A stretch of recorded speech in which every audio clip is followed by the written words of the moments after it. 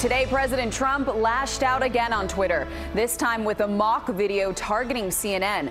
The cable news network called the tweet juvenile, and the network suggested the president do his job instead.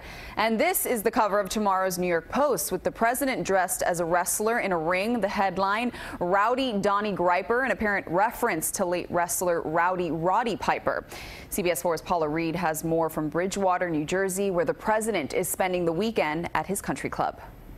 Over the past several days, the president has tweeted several attacks against CNN and MSNBC, culminating in a tweet with a video of him literally wrestling CNN WWE style. The original video is from when the president participated in WrestleMania's Battle of the Billionaires. And in the original video, he is clotheslining WWE chief Vince McMahon.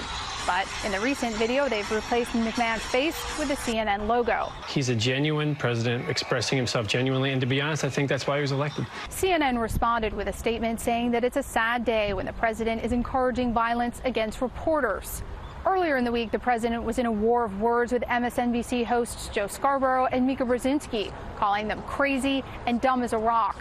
Politicians have had mixed reactions to the president's use of Twitter. I'm hoping that that his family's going to talk to him and they'll say, knock it off. It's not going to do any good for me or anyone else to come in and just comment on things we might not like about his Twitter behavior. In between tweets, the president still has quite a bit of work to do, especially on health care.